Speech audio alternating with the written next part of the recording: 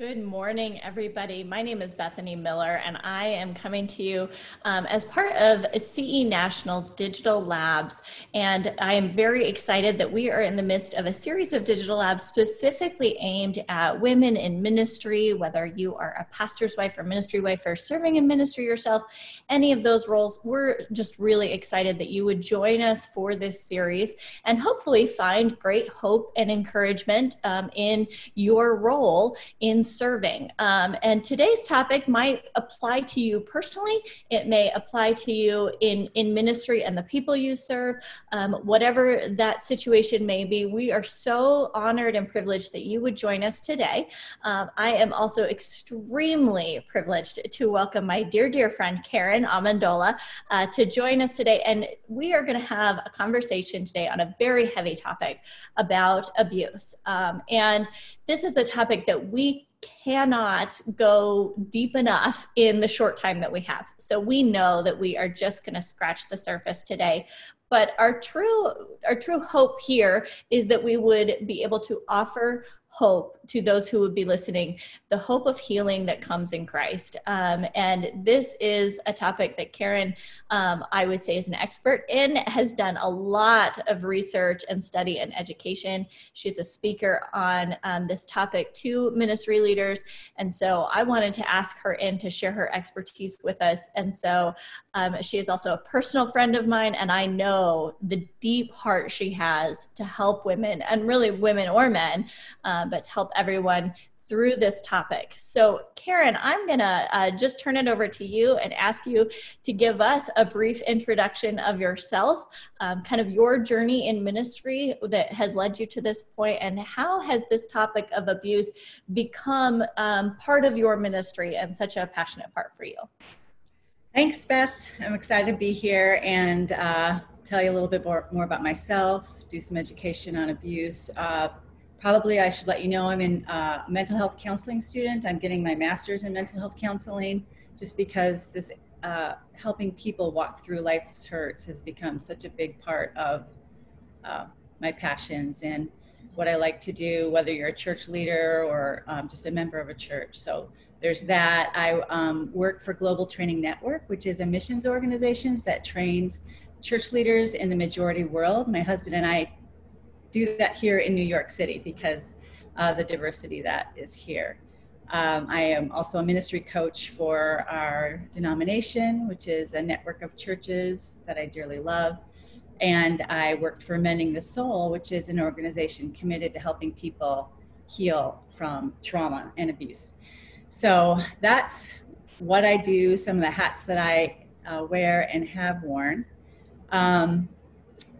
Now you want me to tell you about how I got involved in this. Yeah, that's a story. So well, it's a hard, hey, briefly tell me your life story. It's a little bit of a hard question to answer. So. I got a lot of life, girl. That's why it's okay. But while I'm doing this, I'm sorry, I'm going to point this out. This is just so distracting to me. Our house is under construction. It's been under construction for about a year. We've done a lot, but these are wires hanging down. It's not some fancy light fixture or weird fixture, but I just thought I'd call it out because it's there, right behind my head. There you go. We're all at home. We're all in mayhem in 2020. So true. So true. Background. Okay, so how did I get here? I will have to say I'm going to start with my own personal story because that's what's connected with it. I became a believer when I was younger and in high school, and saw God do some radical things in my life, in my school. And by an early age, probably by the time I was a senior, I really felt called to full-time ministry.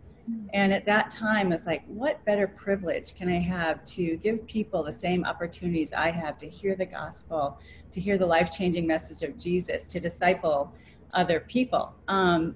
So yeah, that time really influenced my life. So I went to college and went to join staff with Campus Crusade.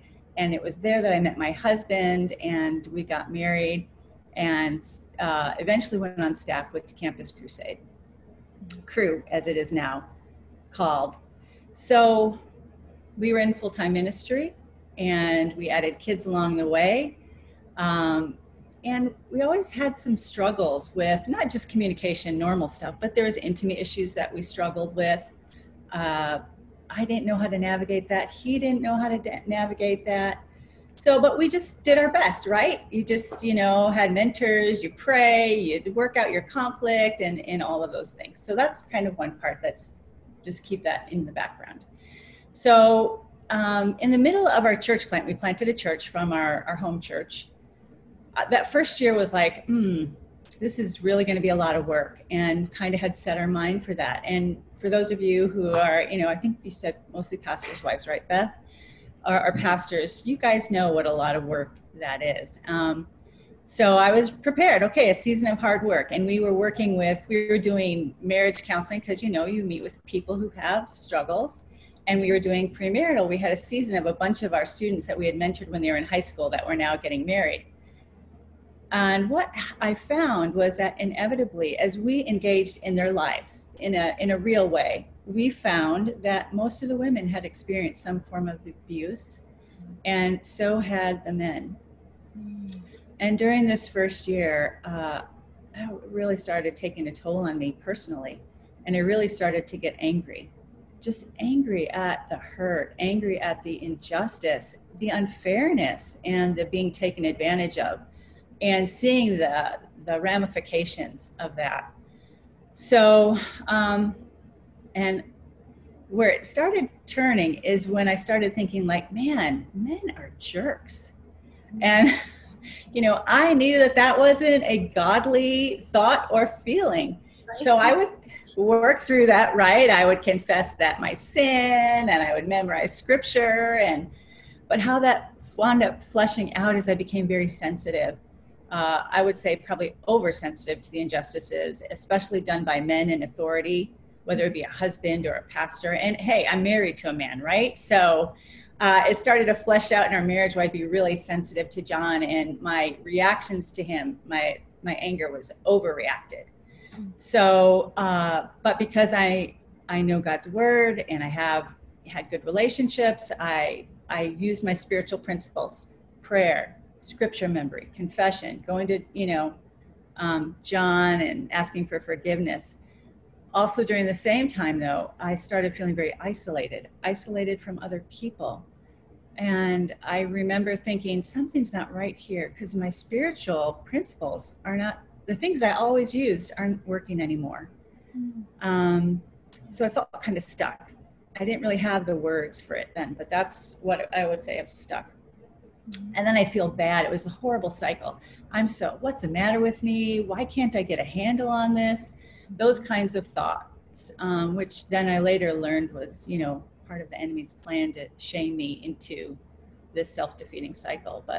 So I called a friend, and she is actually one of the founders of Mending the Soul that I'll mention later. And she said, let me connect you with one of my colleagues. And I started going to therapy, which was in my church culture in the past was kind of a taboo.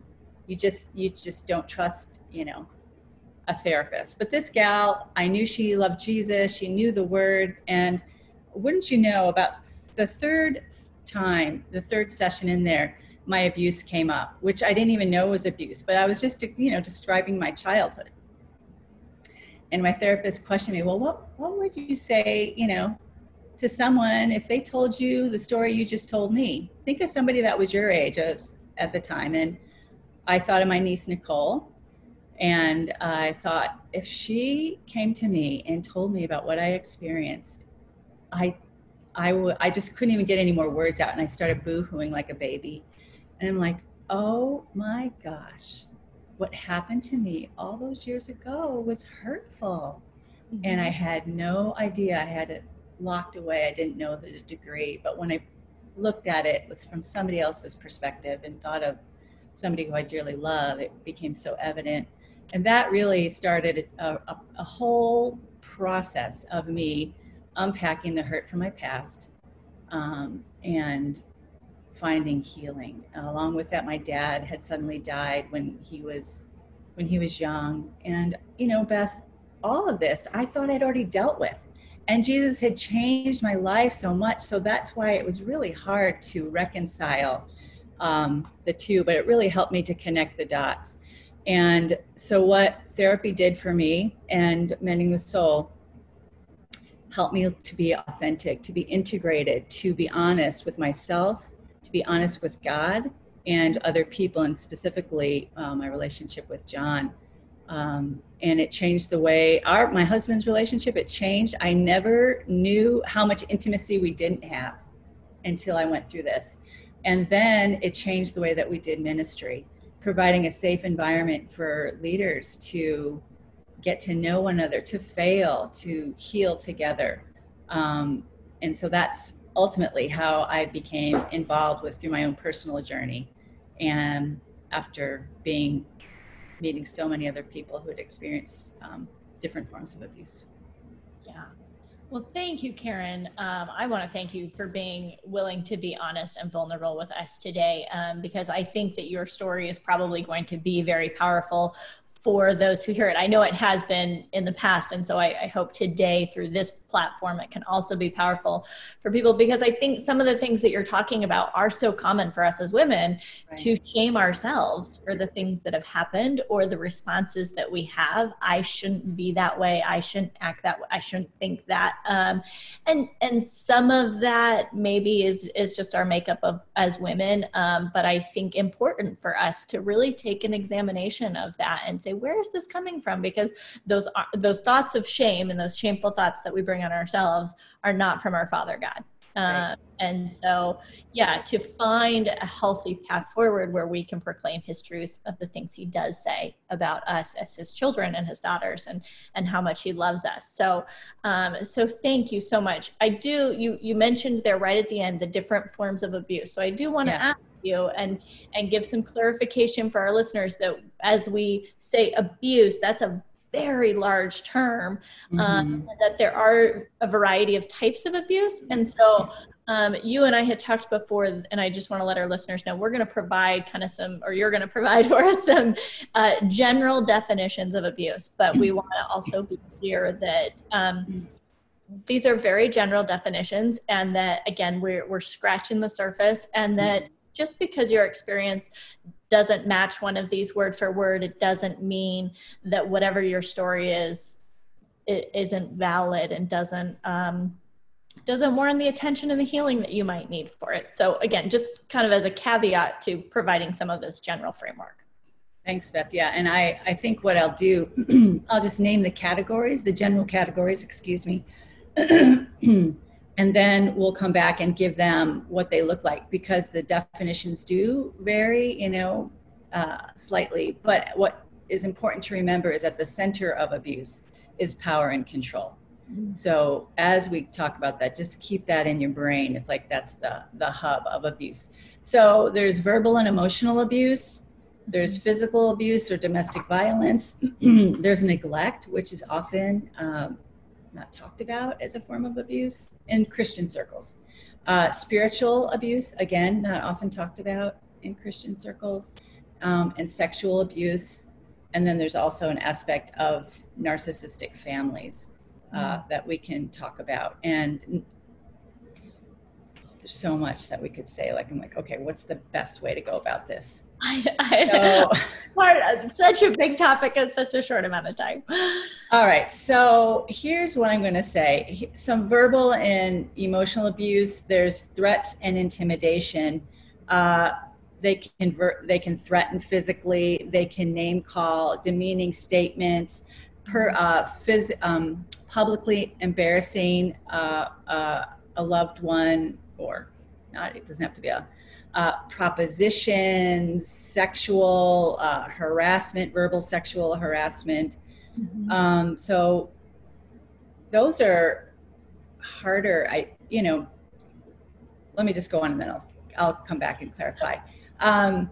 Put downs, correction, ignoring. You let's say your spouse says, this is really important to me. That person consistently ignores that person's needs.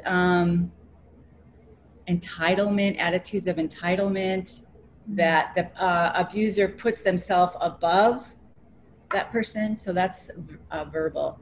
Physical, that's more obvious, right? But it's shoving, pushing, pinching, hair pulling, things like that. It could also be where somebody has threatened you one time physically, and then they use that to keep that person in the back of their mind, to keep them under control, so that there's some fear there. Sexual abuse is, again, it's broad, and all of these are a continuum, right? From I'm not going to say minor, but less severe to severe, because all abuse is hurtful. It can be suggestions, it could be exposure, it could be touching. It doesn't have to be all the way to intercourse or rape, but there's a whole continuum of that. What else?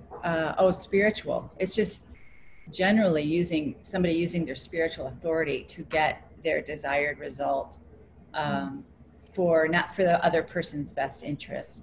That would be a general thing for spiritual authority. Not using their spiritual authority to not listen, to not hear somebody's story, to discount somebody's story. Those are also some examples of spiritual abuse. Let's see, what else?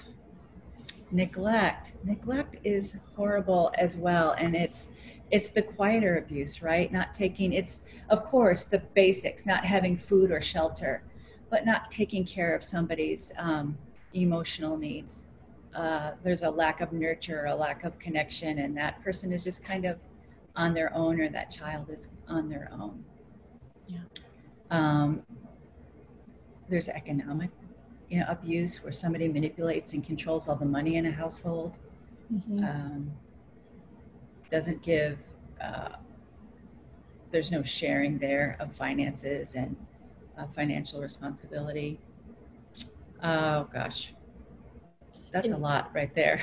Yeah, I do want to ask, because you mentioned the narcissism. That may be one that folks aren't as familiar with. Can you say a little more about that? Yeah, so narcissism is the thing that you would classically know is all about me, right? So everything circles back around to that person. Other people's perspectives can't be seen. It's all about that person. And in a narcissistic family, it's a lot of keeping everything under the hood, so to speak. It's, we don't share this, everything stays quiet, and it is, self-focus, but it's more than that. It's again, it's a way of controlling the narrative. Yeah. Does that make sense? Yeah, and I think you mentioned that at the beginning, that really the root of all of these various avenues, for lack of a better word, that it can take, that root that you mentioned of control and power. And I do see that as that hierarchical. It's keeping somebody under power and control is the effort of the abuser, whether they realize it or not, because I do think sometimes it's not even a conscious act, but it's a messy situation, but that it keeps that control and power situation in place. Would that be accurate to say? Yeah, I would agree, because as you're talking, I think, well, the opposite of that is equality, right? So are you equally respected and heard? And if we're talking about childhood, even as a child, children are people too. So as a child, were you respected? Were you heard? Were you cared for? So those are things to consider when we're talking about abuse. Yeah. So with that, as we move forward in the conversation, again, I want to thank you for being willing to share your story. And I know that you know so many stories from the work that you've done. I do want to just make our listeners aware that we will not be talking about any particular story. And that is out of the utmost respect of the confidentiality of the women that Caryn has served, or men, whoever your clientele have been, that we won't even talk about them in anonymous stories. We just want to be really cautious of protecting folks' confidentiality and their willingness to work with you and be open with you with their stories. So I am going to ask you about some general trends you've seen, but it's certainly not asking for stories. Okay. And so with that, I just was curious that with the women that you've worked with in particular, can you share some of the general trends that you've seen or even that you've learned about in your own research and training of what are the effects of women who have experienced abuse or trauma in their past and how that can affect them in the future years later? You spoke in your own story about the feelings of isolation and the feelings of self-shaming and even how that affected your marriage and things. So those are a couple examples. What are other things that you see that women deal with well into the future? Yeah. Okay. So I think what I'll start is with general. What happens with abuse is we find ways for self-protection. As children, those things are God-given because, just we don't know any better and we're just trying to protect ourselves from harm. So, but we grow into adulthood with strategies of self-protection that can morph and be hurtful, right? So what I see is we find ways of trying to meet our needs that are apart from Christ. And sometimes we don't recognize that why we're doing what we're doing, but we recognize the behavior is wrong. So for example, for me, my anger, I knew my anger was inappropriate. I couldn't get a handle and I was stuck, but I didn't recognize it was connected to abuse. So some of the things that we see are people trying to get power and control over their behavior through kind of reenacting what they did. So like if there's in sexual abuse, some women become overtly sexual because it validates them to feel loved and approved and different other reasons. Some people become very aggressive. You're not going to hurt me. And so there's a wall of isolation. So while it keeps out the bad, it also doesn't let in the good, right? There's like in my example, it was passivity until I couldn't take it anymore. And then I would blow up, Mm-hmm. So because we mix that with our Christian understanding of what it means to love others, but really often I'm just going to protect myself, so I'm just going to stay quiet and I'm going to just withdraw. So a lot of passivity, a lot of compliance. So it usually has one side or the other, compliance or aggression of certain different forms. Does that make sense? Yeah. Yeah. And again, I think just as you were talking, I think I want to just make the note to anybody who might be listening. We're not faulting anyone for those reactions. Talking, this is, just generally speaking, this is what can happen. And I think given the types of abuse that we're talking about, the stories and the experiences that people have, those can be very understandable reactions. And as you said, it can really draw out of those experiences of trying to protect self, which is a natural reaction. So that said, we also know that people don't have to be stuck.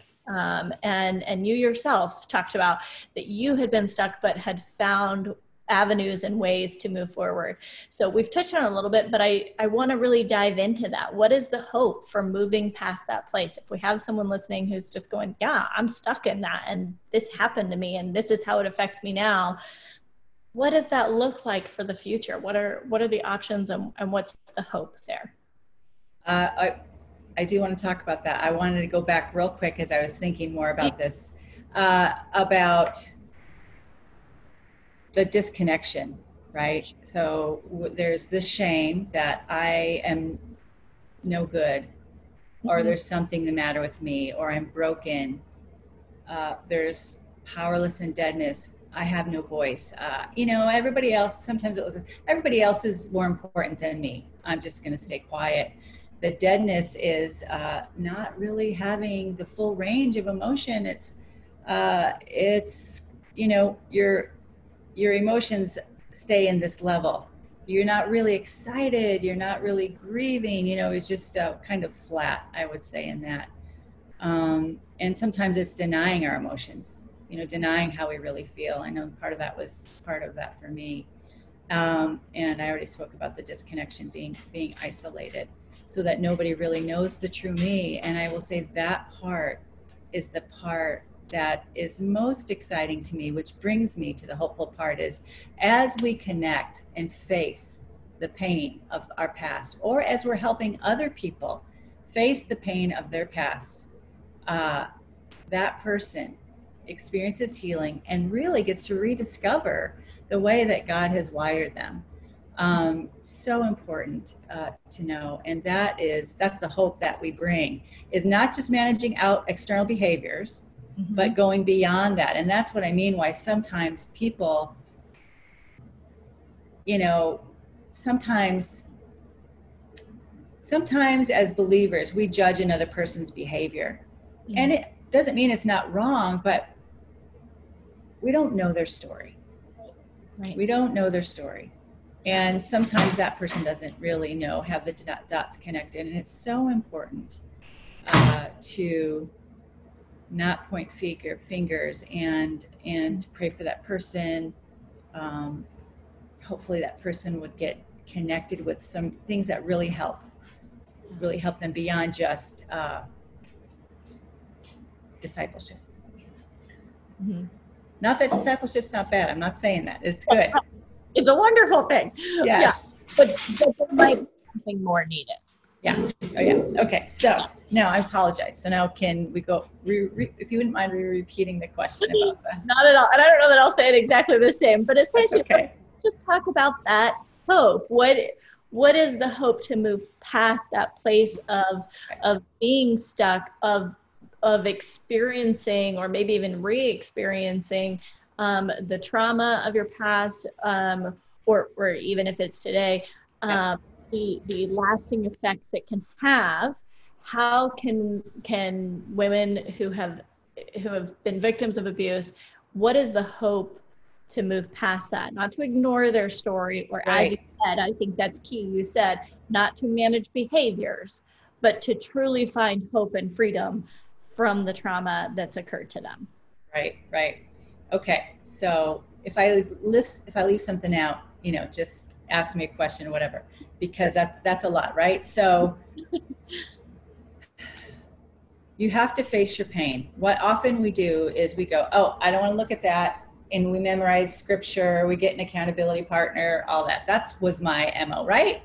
You're in ministry, you want to honor God. And these people who are coming to church or coming to small groups, they have a love for God. At the very least, they have a curiosity, right? Mm-hmm. So, but we get it in our mind, we shouldn't acknowledge that or confess it and get rid of it, right? Mm-hmm. I have learned to do the opposite. Face it and go, what is going on? Why? And why am I having this reaction? And connect with God over that, instead of just confessing it and getting rid of it, which isn't bad, but it's kind of shallow. It's saying, God, I don't like this. This doesn't feel good. Or, God, I recognize this behavior is wrong. Show me what's going on. And then taking that with him and saying, what were my thoughts and feelings that led up to that? And have I noticed this before? Is this a pattern? And then, so that's the start. And what I would say is we shouldn't do it alone. We need safety. We need either a safe community, a small group, a therapist, because we're not meant to live this life on our own. We're meant to be connected with one another, but it has to be someone who's safe, someone who you can process with, who is not going to judge you. Someone who's not going to try and just manage your behavior. Oh, well, yeah, you know what you need? You need to memorize these verses, and you should do this, and you should. No, that is not what somebody who's experienced abuse needs. Somebody who's experienced some form of abuse, whether it's, capital A, like very traumatic, or small a, where it's chronic, over time, which is just as damaging, sometimes more, needs somebody to hear their story. Hear their story and cry with them and empathize with them for the hurt. So that's the first part of healing, actually, Beth, is facing that pain in safe community and then giving it a name, saying what it is. And this is really hard. it took a lot for me to come to terms to say what I experienced was abuse. Yeah. Partly because some of it came from people that I loved. And I knew people who loved me, and I don't think their intent was evil. I think they were just doing what they were taught and how they were treated, passing it down to us, but it didn't make it okay. And that's what I've learned, over time, is it doesn't make it okay. So you have to face it. You have to say what it is. We call it, in Mending the Soul, we call it giving it a name, because there's power in speaking out. This is what happened to me, and it was hurtful. So you begin to unpack and unpack before you start adding in, right? And it's as you unpack, you ask God to meet you in those deeper places. First John talks about shining the light, and in him there is no darkness. And what we find is the more we unpack, the more we're bold and willing to face the gunk with God, the hurts and the sins, all of those things with God, the more he shines his light on them, and we meet him in the deeper places. And it provides such a meaningful sanctification, if that makes sense. And then when you're in a safe, like say with a Mending the Soul group or a support group like Celebrate Recovery, or if you're doing a book study, something like that, you're with a bunch of people who are helping you to relearn what love and safety and respect look like.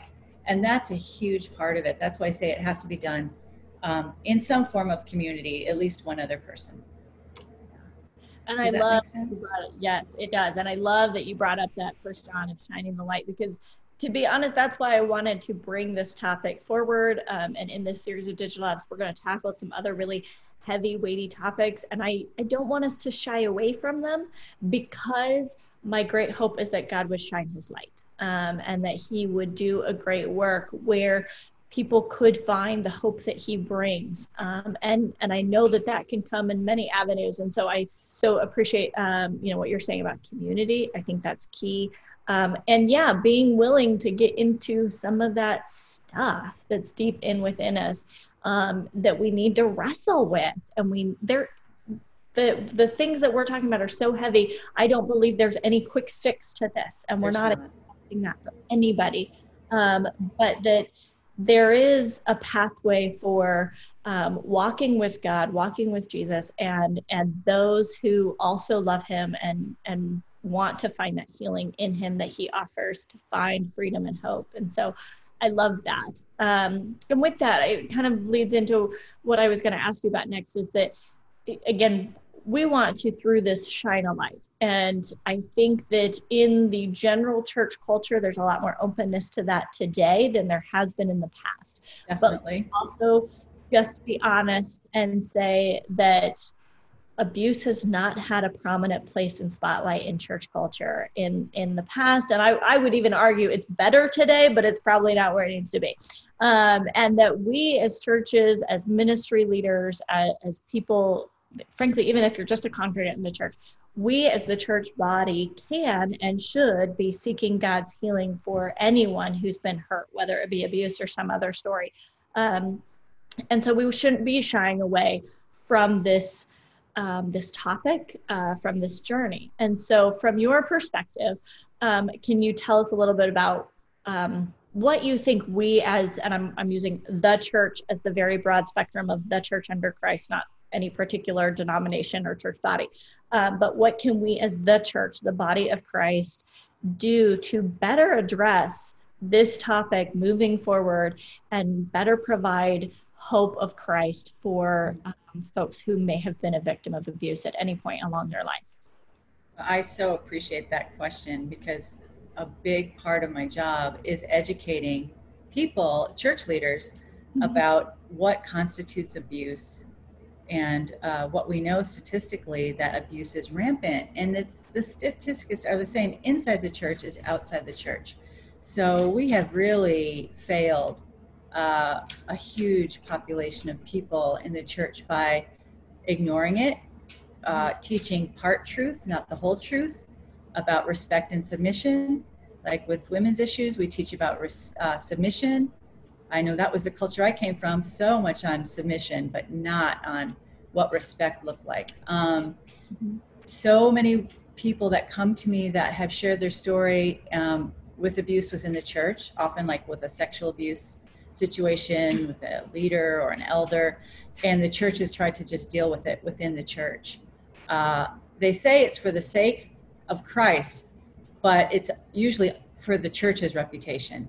And there is an aspect of, because I asked my husband about, some of this as we were talking is, why are church leaders so hesitant?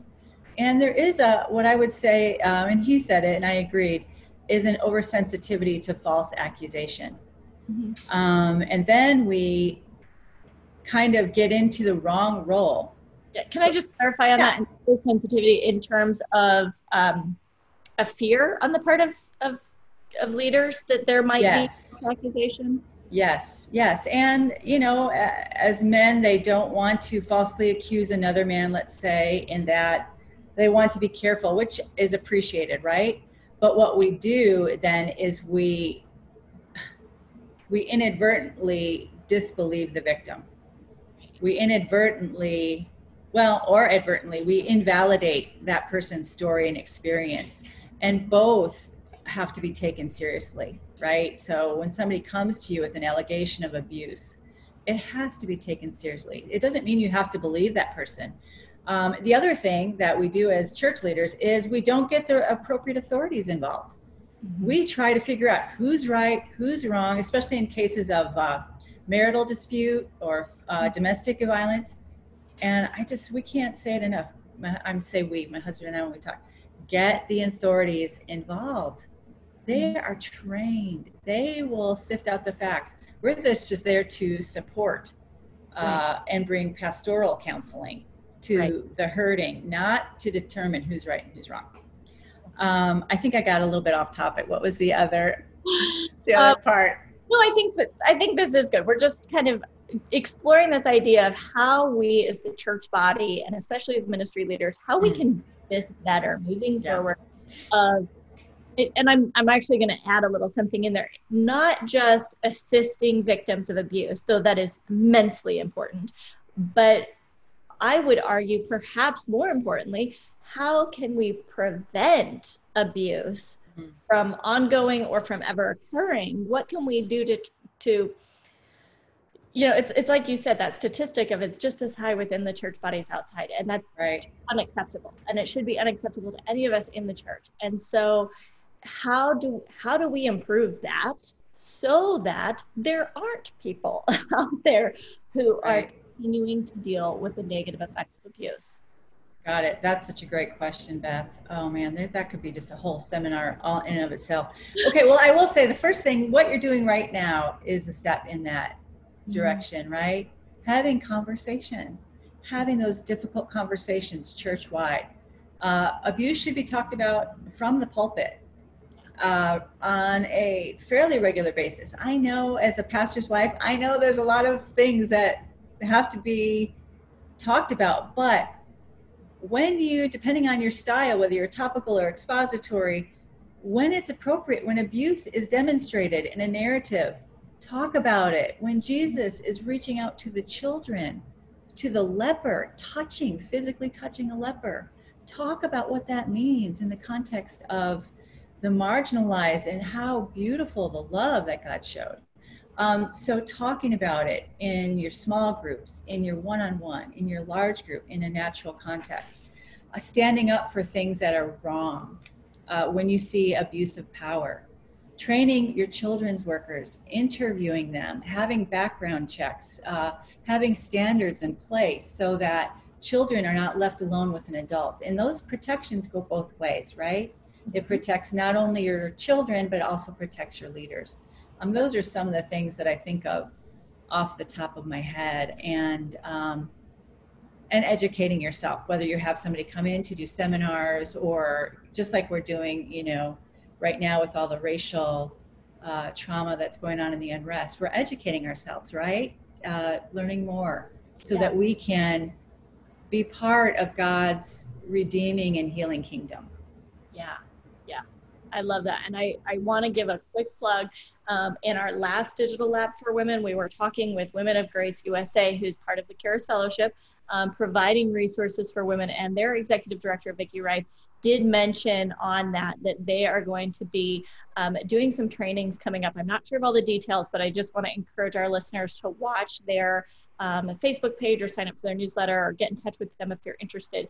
That they are going to be doing some really cool stuff on trauma training. And so we want to be sure that those that's available. So every ministry leader should get the opportunity to be part of trauma training and to better understand what this stuff is and what's going on and how they can use that to better serve our churches, both, and again, like I said, the church, the body of Christ as one whole, as well as their individual church body. So I would encourage our viewers to just watch for that information from Women of Grace on that trauma training, or wherever you are to seek that out. Caryn, I'm also going to give you an opportunity to plug Mending the Soul here.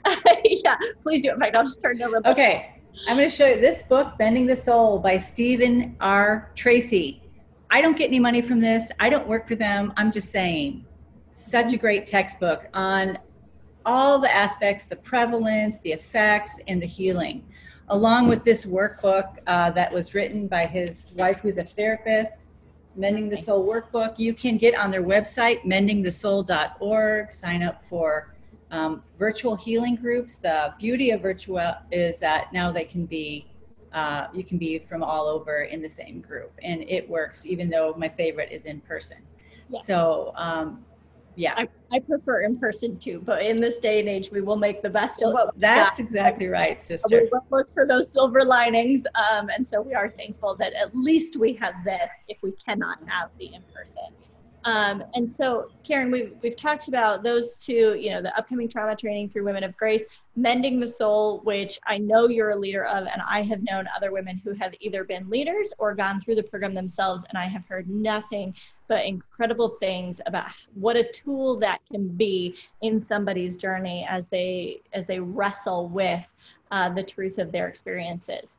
And so, are there any other resources that you would offer up for someone who either kind of two different audiences, but one, if they've had abuse or trauma in their own past, or if they are looking to be an ally and a support to someone who has? Yeah, absolutely. So I will say one other thing about Mending the Soul. It is probably the best theological treatise I've seen, but it's also psychologically informed. So there's that beautiful combination of both. So important. Yeah, so because sometimes we just try and treat abuse spiritually when it affects our whole person, and we need a whole person approach to that. Yeah. Which our spirituality is whole person, right? We're not just heads, and we've got a whole body. Anyway, enough of that. So yes, Celebrate Recovery is a great program. Other resources like Wounded Heart by Dan Allender are great, are really good. A book on feelings that I just love, which is a little bit more heavy theologically, but Cry of the Soul by Tremper Longman and Dan Allender. Just like, what is God's view of feelings? That was just a game changer for me. Those are some resources off the top of my head. But if you are if you're wanting to help other people walk through it, I would say get training through Mending the Soul. Mm-hmm. One thing to note, Beth, is there's this TED Talk and I can email it to you, some of these resources when we're done, but by Nadine Burke Harris. She, at that time, I don't know what her position is. I still can't remember details, sorry. But she's in California, and she and another person did what is called the ACEs study, Adverse Childhood Experiences. It's 12 minutes. I think every person should watch it. And basically, it helps us understand how trauma affects us from childhood.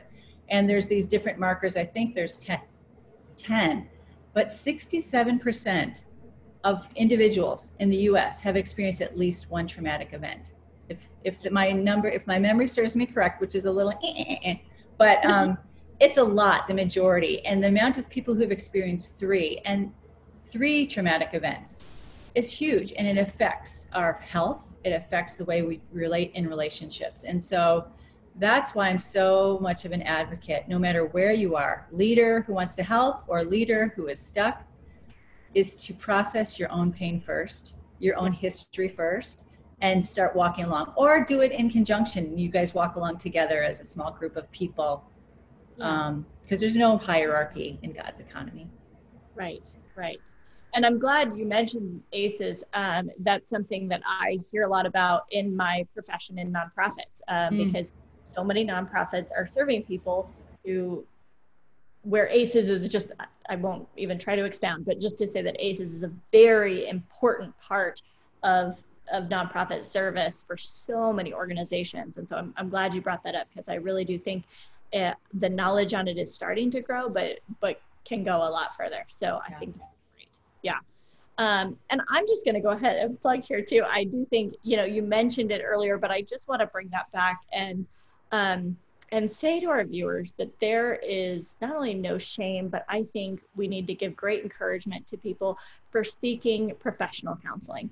And I know I have experienced a couple of different times in my life, great Christian professional counselors who are trained and certified, and that is their profession and their knowledge. And they have been immensely helpful in my own journey with any aspect of life that is difficult that we need to wrestle through, whether it's abuse or not. But I think especially when we're talking about something that is this hurtful and this heavy and can have such lasting effects, how important that is to seek that help. And so if you even have any inkling that you think that that would be helpful in your own life, I just want to put my own personal encouragement out there to seek that out and to find that. And we're going to have, we're going to talk about future digital labs, but I'm going to plug this one first, even before we get there, of saying in October, we're going to be doing a digital lab on mental health, and we'll get into a lot more of the details of depression, anxiety, and we have some certified counselors who will be joining us for that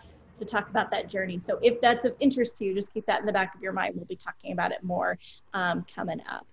But Caryn, I think it's really important too, before we end our conversation, that if there is anyone who's listening currently who is currently experiencing abuse or knows of someone who is, you said it earlier, but I'm going to ask again, what would you say to them? What do they need to do today? I would say call and get help. If it's domestic violence, call the National Domestic Violence Hotline. You probably have local things, but national will get you the place that you need to be.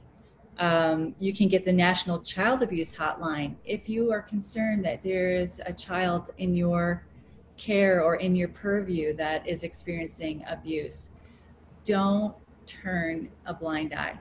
So you just have to Google it, and there's a phone call away. For the same thing, suicide hotlines, anybody who is stuck, or somebody who you're concerned about, have the conversation with them. I'm concerned about you, what's going on, and then get them connected just by Googling those national hotlines. Yeah, I think bottom line is reach out and get help, and there is great hope for healing and for a future that's free of abuse. Yeah. And I thank you, Beth, for bringing up about the therapy, because I'm like, oh yeah, duh, it's so important. We've said it a number of times, but I will say it again. We have taken an immense topic that we could spend days talking about for a very short period of time and tried to squeeze it down. So again, I think I just want to use this hopefully as a tipping point for some of our listeners, as an opportunity to, we've scratched the surface here, but we've also given you a lot of resources. There's a lot more out there. And I just encourage our listeners to educate themselves, whether that's for their own healing or for helping others to heal as well. We want to make sure that both of those are addressed. So I want to thank everyone for joining us. And again, Caryn, thank you so much for being part of this. We're so appreciative of those who tune into our digital lab.